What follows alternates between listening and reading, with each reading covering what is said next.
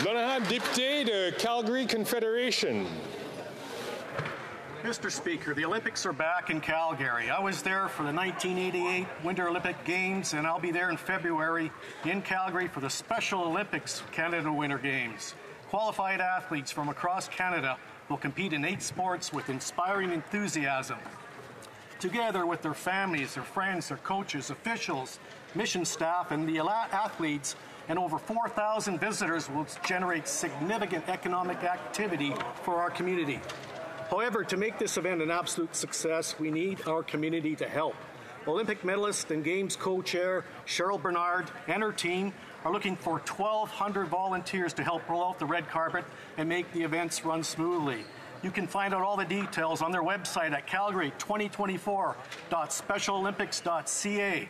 There are so many ways to be a part of the volunteer experience, Mr. Speaker, and I encourage all Calgarians to consider volunteering so that we can make the Games a great success. Hear, hear.